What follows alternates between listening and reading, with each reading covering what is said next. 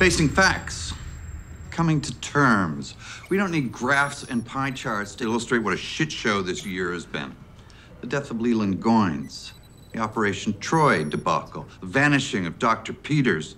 These things subjected us to substantial economic gravity. And we are, quite frankly, hemorrhaging trust. What the hell is this? A takeover.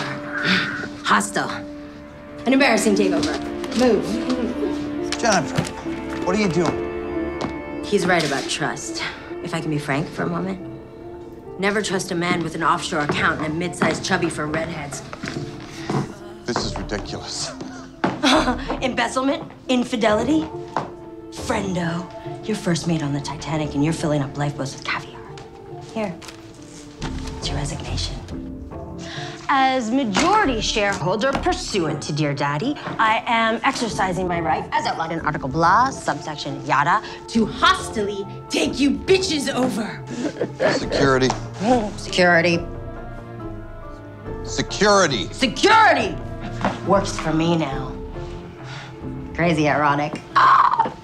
Raise your hand if you would like to be the new him. Done. Meet the new boss.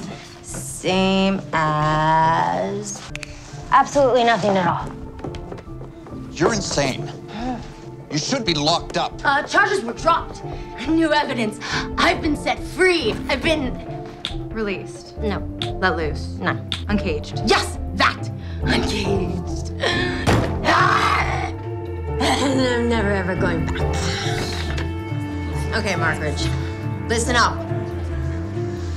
I've got some ideas.